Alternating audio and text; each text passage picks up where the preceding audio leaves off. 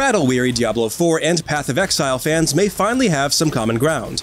Last Epoch has hacked and slashed its way out of a 5-year early access period, and the 1.0 release of this ARPG strikes a fine balance between the approachability and high-speed action of Diablo 4 and the absurdly complex character build diversity of Path of Exile. That's thanks to a skill system that's both easy to understand and offers tons of room to fine-tune your character however you'd like. Last Epoch's roughly 20-hour campaign, however, only manages to start fresh before devolving into a derivative mess, though that's somewhat forgivable when it's basically just there to get you to its engaging endgame anyway. If you can stomach that, as well as some technical clunkiness, the climb to level 100 is lined with mountains of great loot and fun fights that made it well worth sinking dozens of hours into.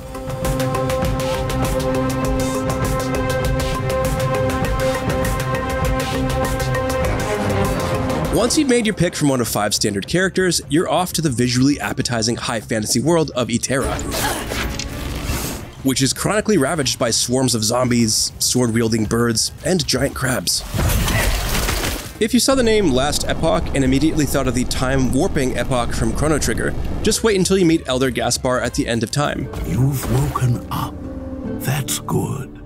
I'm sure you have many questions. No, you're not experiencing deja vu. Last Epoch borrows liberally from Chrono Trigger both in its story and in its setting, using that inspiration to provide a mostly serviceable explanation for all the action happening on screen. To make it clear just how deep the parallels run, it's established early on in the campaign that Eterra will inevitably end up destroyed in the future, and the duration of the main quest that follows is spent running back and forth between each of Last Epoch's 5 suspiciously familiar eras to secure this game's time-traveling epoch and prevent that from ever happening. On the precipice of a broken world, there is hope. But, unlike the masterful story that this is clearly based on, at no point does Last Epoch ever establish why anyone involved should care.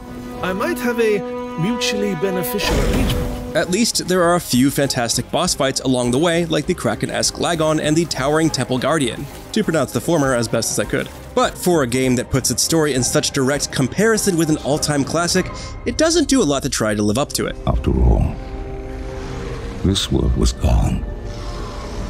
If they devoted themselves to despair, would it welcome them? Last Epoch at least sets itself apart mechanically by introducing several new layers to its otherwise conventional systems, like Ward, which acts as a regenerating shield on top of your health pool, or your mana pool being able to dip into the negatives.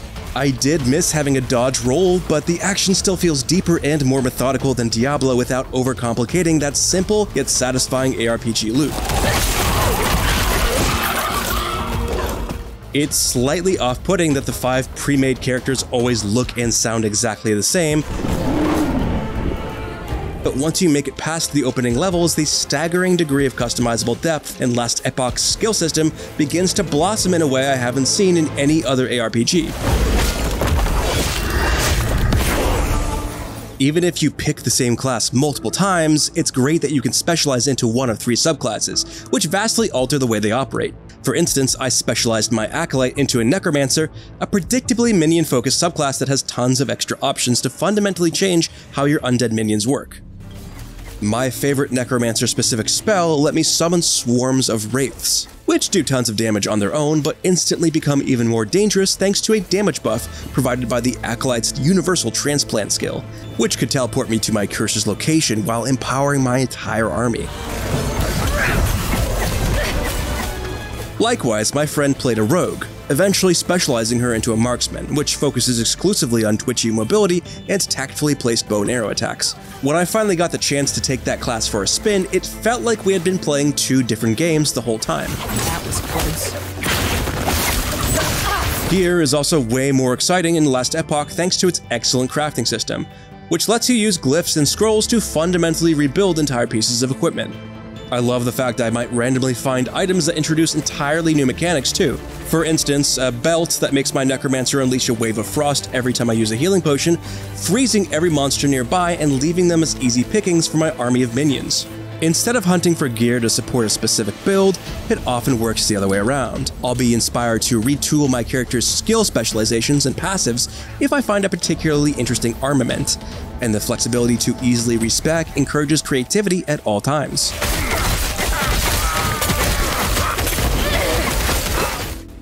Last Epoch's main endgame activities are called Monoliths of Fate, which feel at least a little inspired by roguelikes such as Hades. Each of the 10 monoliths has a different theme and possible rewards, including powerful blessings, which are global buffs affecting things like loot drop rates, experience gains, or even character stats like health and mana. When activating a monolith, you are sent to a procedurally generated series of islands called Echoes, surrounding a central timeline. A single echo occupies a turn on the timeline's game board, and the objective is to eventually survive enough turns and amass enough stability to complete the timeline and unlock the monolith's blessing, thereby granting access to the next Monolith of Fate. That may sound overly complicated, but this system works well because each echo contains different modifiers that can up the difficulty or provide better rewards of a certain type for several turns, shaking things up. The further out you go, the greater both the risk and the reward, keeping things interesting even when you've invented what normally feels like an overpowered character build. For what it's worth, Last Epoch also has a handful of more traditional dungeons, plus an arena that lets you take on waves of foes. But I was significantly less interested in any of those excursions, all of which felt like an afterthought compared to the monoliths. It sucks, for example, that I needed to scour the world for single-use keys to get into any of them, which are needlessly tough to find.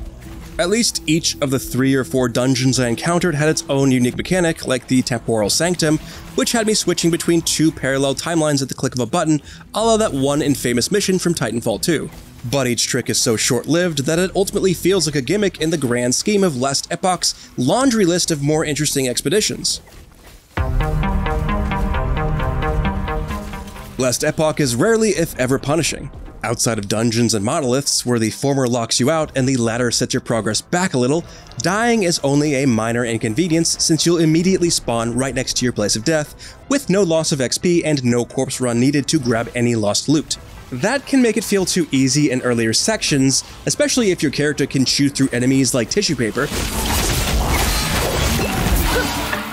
But this hardly detracted from my enjoyment of the endgame, since Last Epoch's later boss fights are satisfyingly balanced, throwing unexpected curveballs that compelled me to adjust my strategy more than once.